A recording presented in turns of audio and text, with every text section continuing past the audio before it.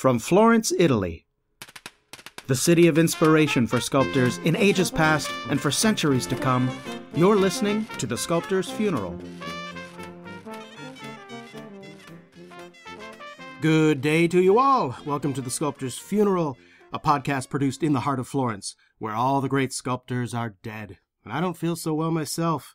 I am your host, as always, Jason Arkles, a sculptor and teacher, and now a podcaster for whatever that's worth. And today, instead of focusing on a single sculptor, we're going to survey several sculptors active in Paris in the 1860s and the 1870s, around the same time that Jean-Baptiste Carpeaux had his professional career.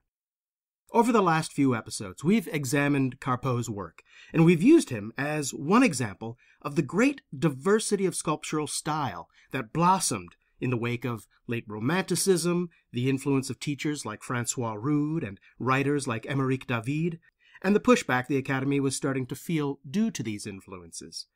But if we really want to understand the blossoming diversity, this veritable renaissance of figurative sculpture that occurred at this time, we can't just use one sculptor's work to illustrate it.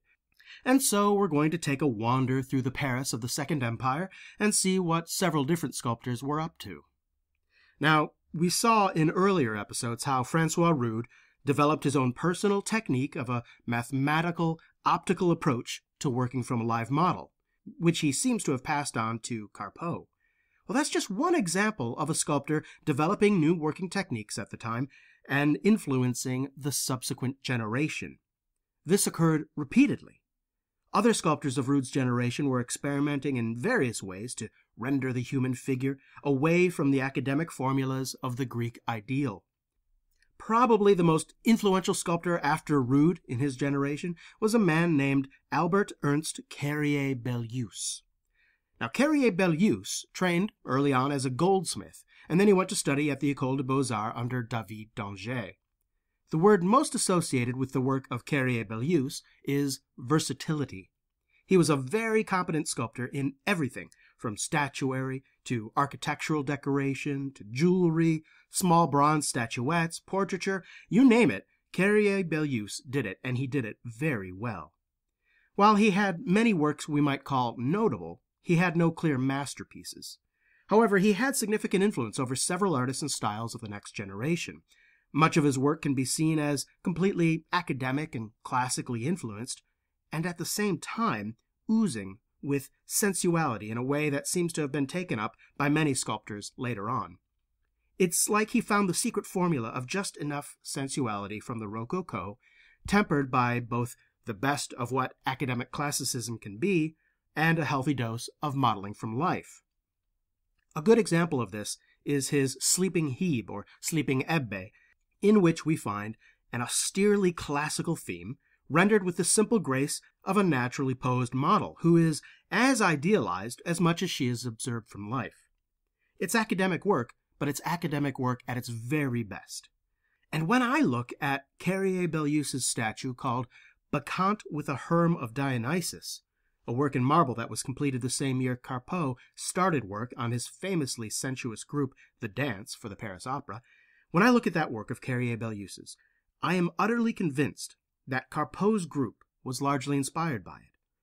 In Carrier-Belleuse's statue, we see a familiar, sensuous nude Bacchante in a wonderfully naturalistic pose, complete with the toothy smile that was to become the hallmark of Carpeaux's work. I've known this work by Carrier-Belleuse since I first saw it in Paris over a decade ago, and it was only recently I realized that it was created before Carpeaux's dance. I had always assumed the opposite, and I'm surprised I've never seen it discussed in relation to the debt so obviously owed to it by Carpeaux. And while the work of Carrier-Belleuse's prolific career became a bit of a pattern book for later sculptors, his influence was often more direct. Of the many sculptors to have studied or worked for Carrier-Belleuse, one was Alexandre Falguière, who studied under him in the 1850s and who we'll soon hear more about. But beyond Falguière, Carrier-Belleuse's most famous protégé was a former student of the Petite École, a decorative modeler who blossomed under Carrier-Belleuse during the 6 years he spent as his assistant in the 1860s, and this man's name was Auguste Rodin. And then there were other sculptors of the generation of Francois Rude and Carrier-Belleuse who pursued other branches of sculpture. Antoine Louis Barye is probably the greatest animal sculptor of the 19th or, frankly, of any century. The same year Rude exhibited his Neapolitan fisher boy playing with a tortoise in the Salon of 1831, Barye exhibited a large sculpture of a tiger devouring a crocodile. Barye's intensely naturalistic renderings of animals, whether they were locked in mortal combat or just scratching an ear, they were very popular and would influence generations of animaliers well into the 20th century. Like Carrier-Belleuse, Barye started his artistic training also as a goldsmith, but developed strong drawing and modeling skills by creating quick sketches of animals in the Paris Zoo at the Jardin des Plantes. His rapid sketching of figures in action and in their natural setting recalls Carpeau's exercises of drawing people in the streets of Rome. But of course Barye was working in this way decades before Carpeau did. But whether it was of people or of animals, rapid sketching of figures in their environment, the memory training that this pursuit develops, and the aesthetic of naturalism driving these pursuits are a common theme in the middle of the 19th century for any sculptor wishing to break free from the narrow scope of the Academy. The work of Antoine Louis Barye has little to do with the work of Carpeau, except in that both were driven by their individual tastes and interests, and both found the means to express their individuality through intense study of nature. And that's the kind of point I'm trying to make with this episode, actually. It's worth pointing out that although everyone was doing basically the same thing, observing nature and rendering what they saw, they produced a tremendous variety of work. One reason, of course, is that there's just a lot to nature. People, or animals, or landscapes, or botanical specimens, or 1,000 subcategories of each of these. Nature seems infinite in its variety. But what is just as infinite in variety is the individual, specific perception of nature that everyone receives in their own way. Two artists can look at the same subject and come up with very different interpretations, and both can be accurate. Any figurative sculpture student or teacher knows this to be true. Just look at the variety of productions in a single figure class where everyone works off the same model. They're all the same, and at the same time, they're all different. We're not 3D printers. We all have different handwriting in our sculpture. We all have different ways to say the same thing. Whenever I hear the old trope that figurative artists are slaves to nature, that immediately clues me in that the person saying it either doesn't understand nature or doesn't understand perception. Being a slave to nature is being a slave to infinite variety and endless challenge. Slavery without limitations, that's hardly slavery. I don't know, maybe they just don't understand slavery. Anyway, we'll get back to this influential generation of sculptors when the Sculptor's Funeral continues. Many sculptors and sculpture fans listening will be familiar with the works I'm discussing today, but many will not. If you are not, just go to the website, thesculptorsfuneral.com, and in the episode gallery of this podcast, you'll find many images that are relevant to today's discussion. While you're at thesculptorsfuneral.com, you can also subscribe to the podcast on iTunes. You can listen to every episode of The Sculptor's Funeral for free, and you can leave a comment or ask a question. Okay, this first generation, working along several different avenues of inspiration, the generation of Francois Rude, Antoine Louis Barye, and Albert Ernst Carrier-Belleuse, an interesting aspect of their individual successes is that they were all working towards different goals and often in different genres, the figure or architectural decoration or animals, etc. Every once in a while, you would get a student who would study under two different masters and end up with sort of a cross-pollinated education. The example of Carpeau studying under both Rude and Francisque Doré comes to mind. Carpeau learned his naturalistic technique from Rude and his anatomy from Doré, both of which skills are crucial to the success of Carpeau's Ugolino. But Carpeau wasn't the only one. Francois Rude had another student who became an accomplished sculptor, Rude's own nephew, Emmanuel Fremier. But Fremier was also inspired by Antoine Louis Barye, and Fremier became a very highly regarded animalier, a genre of sculptor which hardly existed before Barye. Fremier's best works are the ones in which he combines animal and human figures, from his playful statue of Pan and the Bear Cubs to his outlandish rendering of a mountain gorilla abducting a sensuous nude female, sort of a precursor for the King Kong myth.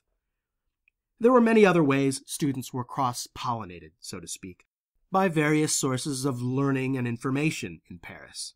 Now, we've already discussed how a student at the École des Beaux-Arts might join an atelier libre, or a free atelier, a studio not connected to the école, and run by an instructor who, like Francois Rude, may have a very different idea about art than the Academy. But there were other sources, too. There's a large number of figurative sculptors who got their start at the Petite École, the Parisian School for Applied and Decorative Arts. Now, these students were generally sons of tradesmen or others from sort of the lower classes wishing to earn the wages afforded to a skilled craftsman, but who then showed real artistic promise and went on to study at the École des Beaux-Arts or found other areas of opportunity. Among this group of Petite École graduates, we find Carpeaux, Henri Chaput, Jules Dalou, Auguste Rodin, and many others. And the whole point to all this is that under the freer atmosphere of the Romantic era of the mid-19th century, there were more opportunities to study under a wider range of influences than ever before. I can think of no two sculptors who studied after 1850 who walked the same path in their education. The lineage of master to pupil, instead of being an orderly orchard of family trees, more resembles a thicket. But every once in a while, some sculptors would join together in pursuit of similar themes and interests. Maybe one sculptor finds a new approach and others adopt that approach, and sooner or later, you've got a movement. Just such a group has its genesis in the early 1860s at the French Academy in Rome, the home of the Prix de Rome winners during their stay in Italy. If you remember, Carpeaux won the Prix de Rome in 1854 and was there from 1855 to 1860. And just about the time Carpeaux was modeling his Ugolino in clay, a few other young sculptors arrived in Rome. One was another Prix de Rome winner, Alexandre Falguière, who joined the French Academy after winning in 1859. Falguière, as I mentioned, had worked in the employment of Carrier-Belleuse while as a student. The other was a young man from a wealthy family named Paul Dubois, who had studied only for a single year at the École des Beaux-Arts before he decided to award himself his own Prix de Rome and moved there to study independently. Once there, he got to know several students at the Academy of France, and Paul Dubois and Alexandre Falguière became good friends and shared the same artistic interests, namely, a fascination for the Italian Renaissance. Like Carpeaux, these two young sculptors were looking past the classical works Rome offered and were finding inspiration in places not officially approved by the Academy. For Carpeaux, his inspiration came from Michelangelo. For Falguière and Dubois, they tended to look towards earlier examples of the Florentine Renaissance, to Donatello, to Desiderio da Settignano, Luca della Robbia, and Verrocchio. A turn towards the early Renaissance really should come as no surprise to my regular listeners. In the past several episodes, we've discussed how the Romantic movement in sculpture was the first European period of art to study the human form away from the influence of classical taste since the Renaissance. So, if you're a young mid-century sculptor living in Italy who wants to do something fresh and new, but is looking for historical precedent or inspiration, of course, you're going to turn to the Renaissance and the time before Michelangelo, before ubiquitous classicism. Now, the results of this interest in the early Renaissance resulted in both Falguière and Dubois producing works for the Salon of 1864 and 1865, which were notably different, enough from the usual Salon offering that a journalist dubbed them Neo-Florentines. Falguière in 1864 exhibited a work called The Winner of the Cockfight, and Dubois in 1865 exhibited a work called The Florentine Singer. Both are statues of adolescent boys, and so both are sort of tied to that genre type exploited by Rude and Duret and Carpeaux, with their Neapolitan fisher boys. But the works of Dubois and Falguière are infused with influence from the Renaissance. Falguière's youth is taking a lot of notes from Giambologna's playbook, enacting the pose of Giambologna's Mercury, with a torso and underplayed muscularity similar to Donatello's David. Paul Dubois' Florentine Singer doesn't owe much of a debt to the early Florentines in terms of sculptural style, but the evocative subject, that of a youth in Renaissance costume, strumming a lute, forever cemented Dubois in the eyes of the public as the leader of the Neo-Florentines. Two things should be pointed out here. The Neo-Florentines did not exist as a group per se. They weren't like, say, the Pre-Raphaelite Brotherhood, who were indeed a conscious and deliberate affiliation of artists with explicit motives and goals. Now, the Neo-Florentines were much more loosely knit. It was more like a train of thought in 19th century sculpture rather than a manifesto. It was a style that sculptors could experiment with and add to their repertoire or discard as they saw fit. Paul Dubois himself stopped producing work in the Neo-Florentine vein in his later career, even if he was never able to shake off the affiliation in the eyes of the public. So maybe it's best not to think of a sculptor as being a Neo-Florentine, but rather a sculptor's particular piece might be referred to as Neo-Florentine. The masterpiece of the Neo-Florentine style was produced about 7 years later by a student of Falguière named Antonin Mercier. Mercier exhibited a statue of David at the 1872 Salon that was an instant sensation. For one thing, it competes successfully with the David by Donatello, to which it owes a great deal in terms of composition and handling. It is a brilliantly executed statue, and a worthy successor to the line of famous Davids, which include those by Michelangelo and Verrocchio.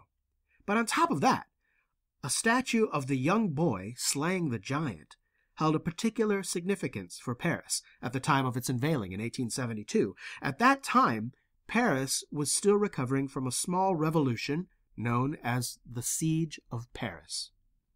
In a nutshell, the Siege of Paris went down like this.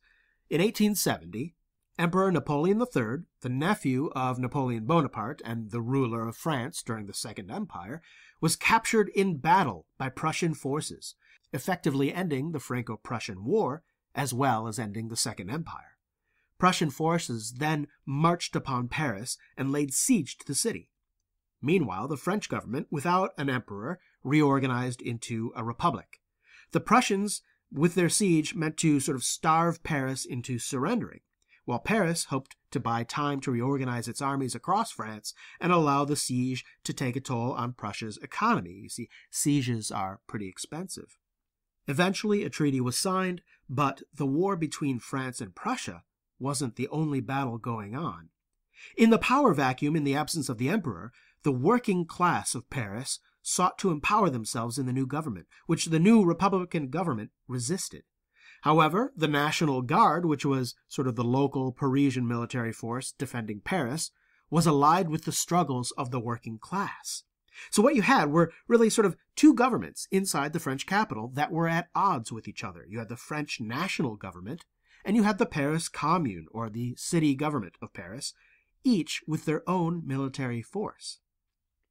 Basically, what happened next was a small civil war, which occurred mostly within the walls of Paris, between the French army and the National Guard, the Republicans versus the Communards. The Paris Commune actually took control of the city for a few months, but was eventually routed by the National Army. Now, the most lasting effect of the Siege of Paris was its aftermath. The failed Communards represented a large portion of the population of Paris, and as a consequence, tens of thousands of citizens were captured by the army during and after the fighting. Hundreds were executed, thousands more were imprisoned, exiled, or deported. And outside of that, thousands and thousands more fled France before they could be caught. The consequences of the Siege of Paris and the defeat of the Communards devastated the lower classes of Paris. This was to have a major effect on Parisian society, the arts, and European politics for decades afterwards. So back to Mercier and his statue of the David, which was shown in the first Salon after that war ended. David, the small and weak youth, confronting a giant armed with little more than a stone and courage, was instantly recognizable as a symbol for the working classes of Paris, fighting bravely in the face of a much larger force. It is exactly the same motive that several centuries before had made Michelangelo's David the symbol of Florence, the small city-state bravely standing in opposition to Rome and the might of the papacy. Now, we see the sinuous, youthful bronze bodies of Neo-Florentine work crop up again and again through the rest of the century, from Alfred Gilbert to Augustus St. Gaudens. But Neo-Florentinism, arising as it did from the influence of the Renaissance, is just one example of a movement, a train of thought, if you like, arising from the influential times, places, and events of the late 19th century. Another art movement, probably the most important art movement to follow Romanticism, occurred as a reaction to Romanticism, and that movement today is known as Realism. So, Romanticism is the celebration of the emotions, of individual creativity, of the drama and power of nature, right? So Romanticism is the antidote to Neoclassicism, which demanded homage to the Greeks and to the ideal Greek culture represented in all its passionless, noble sentiment. Romanticism is all about passion, expression of the individual rather than of a collective culture. Romanticism is another form of idealism altogether. Well, some artists, starting way back in the 1840s, saw that Romanticism is really just as artificial as Neoclassicism, in a lot of ways. Sure, maybe a Romanticist pays more attention to living models than to the Greek ideal, but at the end of the day, Romantic sculptors are still producing bacchantes and mythological heroes and gods and allegorical subjects, stories, fairy tales. Just look at Carpeau's work. His great Ugolino, for all its power, is a fictional character. His exuberant dance, for all its energy, represents an idea, not a real, tangible person. There really is no genius of dance. He's an allegory. He's as fictional as the bacchantes who cavort around them. Even Carpeau's portraiture is artificial, representing power and title and class as much as physical appearance. Is there no room in art for simple reality? Isn't the pursuit of life as it really is, unadorned with allegory and narrative, at least as noble as an artificial, subjective ideal? Is not the life of a working-class man or a mother of children just as worthy as commemoration as a politician? Well, that's where the realists come in. Now, you can be forgiven if you thought that realism meant sort of a style of sculpting or painting that was seen as more realistic than other styles, like in the way we differentiate between realistic and photorealistic painting. We use the word realism in a lot of different ways, but when you see the word realism with a capital R, it's referring to the 19th century art movement that places the reality of life at the forefront. So workers, mothers, children at play, domestic scenes, scenes of labor at the factory or on the farm, portraits of people you wouldn't look twice at on the street. Realism, capital R realism, is the depiction of you and me as we really are, as we live our lives when no one is looking. That's realism. Now, when we speak of realism in sculpture, one name stands out above the rest: Jules Dalou. Dalou got his start on his own as a young boy, making clay models as a hobby. He had two older sisters, both of whom hung out with a dashing young teenager who was studying sculpture at the Petite École. The sisters invited the sculpture student over to their house one day and showed him the models their little brother had made. The student of the Petite École was so impressed that he not only urged the kid to apply to the Petite École, but he also successfully convinced the boy's parents that it would be a good thing, and their son was a promising talent. That sculpture student's name, by the way, was Jean-Baptiste Carpeau.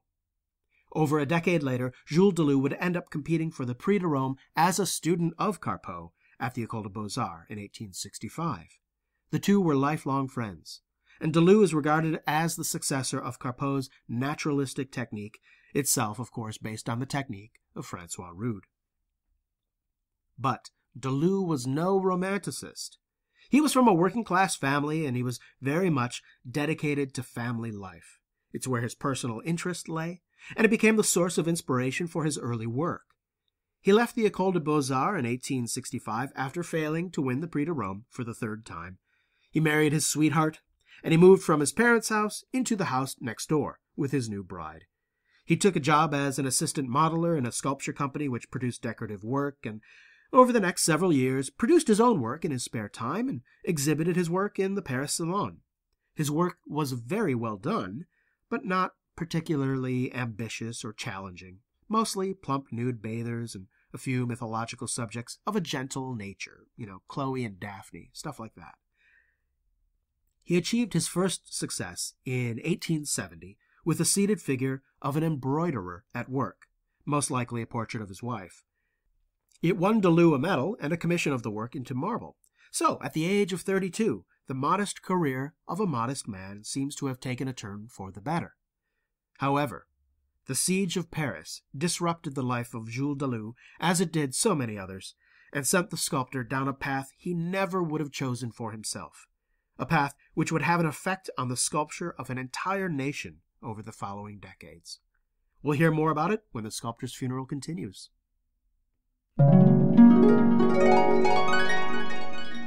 Hey, podcast listeners.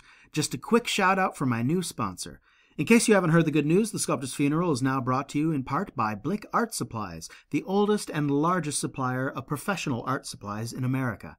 Everything a sculptor needs, from your favorite clay modeling tools, modeling stands, armature supplies, clays, plasters, molding and casting supplies. They have it all, and the shipping in the U.S. is free on most items if the order is over $100. And best of all, ordering your supplies from Blick Art Supplies directly supports the Sculptor's Funeral podcast. Just go to the podcast website, thesculptorsfuneral.com, click on any of the Blick buttons you find on the homepage or on the episode pages, and shop away. A percentage of your purchase goes to support the show, and it's very much appreciated. So the next time you need art supplies, click on Blick. And thanks. So Deleuze's success in the 1870 Salon was to be the last bright spot in his life for some time. During the siege of Paris and in the ensuing rebellion, Deleuze was caught up in patriotic fervor, as were many artists at the time, and he joined the struggle of the Communards, the populist revolt against the newly formed national government. Deleuze had actually joined in the defense of Paris during the siege of the Prussians, and thereafter joined the National Guard. During the few months that the Commune ruled Paris before being toppled, Deleuze held a few official positions in the communist government, which meant that when the Commune fell, Deleuze was a wanted man. He took his wife and children and went into exile in London. He and his family stayed with an old school friend and painter, Alphonse Legros, while Deleuze looked for work. He got a job as a sculptor's assistant, but was fired soon after for accidentally spoiling a good piece of marble. Meanwhile, back in Paris, Deleuze was tried and convicted in absentia and received a sentence of exile for life. Things were not looking good.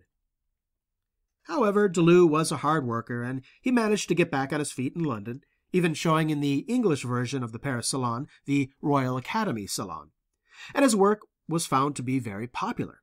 He produced several small works for sale in editions, mostly very sweet, calm statuettes of women in domestic and maternal scenes with delicately rendered contemporary dress. No generalized drapery, no pretentious classicism, and seldom does he allow a figure to be nude for no reason at this time in his career.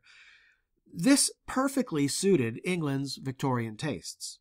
But more than the suitability of his work for his new public, Deleuze was a fantastic modeler, the best in London at the time. Deleuze possessed what was then known in England as the French manner. Sometimes it was called Gallicism or the French method. No one in England seemed to know what it was that made French clay modelers more adept than the English, though it was a universally recognized fact. However, though the French were regarded as superior in talent, they were also universally acknowledged in Britain as possessing a very vulgar taste. So for a Frenchman to possess both Victorian English sensibility and French clay handling was a very rare thing, and it was the key to Deleuze's survival in London. I'll give you a short list of titles to Deleuze's works, which will give you an idea of what he was producing at the time. There was, of course, his initial success, The Embroiderer, which got him noticed in Paris. But there were also works with such names as Hushabye Baby, The Rocking Chair, Palm Sunday in Boulogne, Maternal Joy, French Peasant Nursing Her Infant, and so on and so on. It all sounds a bit sappy, I know, but these are works that must be seen to understand why they are even worth mentioning. Each one is a masterful work, as humble as they are.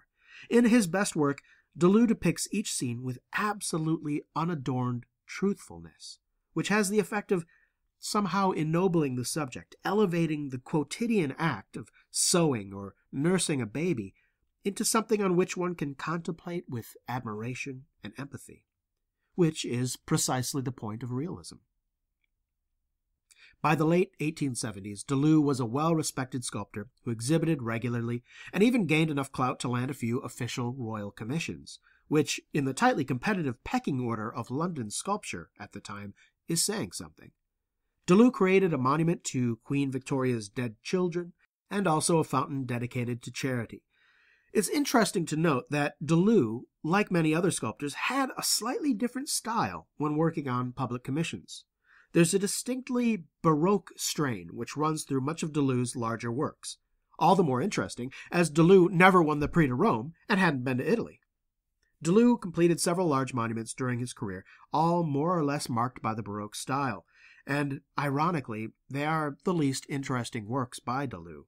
It's when he gives free rein to his keen-eyed observation of simple scenes that he is at his best. And this includes not only domestic figures, but portraits as well. And it's in his portraiture that we can fully see that he is the true pupil and worthy successor of Carpeaux. In 1878, just as Deleuze's career is really solidifying in London, back in Paris, a general amnesty is announced for those convicted after the siege of Paris. Deleuze's sentence is lifted and he's free to return. So in 1879, Deleuze uproots once again and comes home to Paris, where he has already been selling quite well even while he's in exile. The last 2 decades of his life are occupied with several monuments, including his public masterpiece, The Triumph of the Republic, an enormous sculpture that is basically a victory procession rendered in bronze, replete with allegorical figures representing industry and agriculture and liberty and all the requisite allegories, cherubs, animals, and so on and so on. For as complex as it is, it's a wonder that it's so beautifully composed. There's a clarity of purpose to this work that really shines through, that in the hands of a lesser sculptor would be a muddy mess. But the public project nearest and dearest to Deleuze's heart was a monument that was never realized. It was a monument of Deleuze's own imagining, and we only know it through a series of sketch models in clay that were in his studio when he died in 1902. The monument was to be a monument to workers, a true realist subject. We don't really know what Deleuze was thinking in terms of general composition and design, but the small, rough sketch models of workers toiling in the fields and working in factories and so on, most only a few inches high, are as evocative and earthy as Degas' little wax figurines of dancers, although not nearly as well known. Okay, so I know this episode might seem a bit jumbled. I've discussed a half-dozen different sculptors, all who did different things. The late Romantics, the Neo-Florentines, the Realists. But that's sort of my point about this period in the history of sculpture. Sculpture was all over the map. Artistic and aesthetic lineages are a maze of influences and crossbreedings and intermarriages, which with each generation, and really with each individual sculptor, produce something new and different. Only this sort of climate of constant change and constant evolution could lead to the dramatic departures of the Impressionism of Rodin and eventually abstraction, which we'll find in the coming decades. But before we get into Rodin in the coming episodes of The Sculptor's Funeral, we're going to take a side trip to England. I mentioned earlier that Deleuze's exile to London would alter the artistic fates of a nation's sculptors for the rest of the 19th century. Well, I wasn't talking about France. In 1877, Jules Deleuze took up a teaching position at what might be regarded as England's version of the École des Beaux-Arts, which at the time was called the National Arts Training School. He taught there for 2 years and then took a different teaching job, this time at England's version of the Petite École, known as the South London Technical Arts School. And he teaches there just for 6 months before returning to Paris. But the effect he had on these 2 classes of students was to give rise to the last flowering of figurative sculpture in Europe before the advent of Impressionism, abstraction, and the stylizations of Art Nouveau and Art Deco. And this new sculpture movement, which is known today as the New Sculpture Movement, will be the subject of the next episode.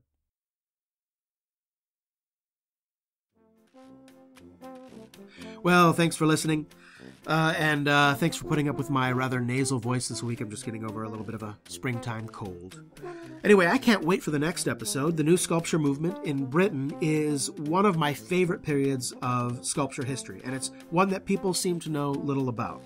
One very cool thing is that immediately after next week's podcast, I'll be spending a few days in London, where I'll get to once again see some of the work I'll be talking about at the Victoria and Albert Museum, as well as see some of my old friends. I might even get up to Cambridge to the Fitzwilliam Museum and check out these so-called Michelangelo bronzes for myself. Okay, so don't forget that you can listen to the entire archive of The Sculptor's Funeral at thesculptorsfuneral.com. You can subscribe to the podcast and receive automatic downloads of the episode as they air on iTunes, Stitcher, or wherever you get your internet audio. And if you go to iTunes, don't forget to rate the podcast and even leave a quick comment or review of the show. That's actually a pretty important way that the show can be heard by more and more sculptors like you. The more notoriety the podcast gets in the reviews, the higher the ranking on the iTunes podcast page. It really helps, so thanks for taking the time to rate the show if you choose to do so. Come and join the conversation at the Sculptor's Funeral Facebook group page. Ask me a question, leave a comment, post a link, tell a joke, whatever you like. Thanks again for listening, and have a great and productive week.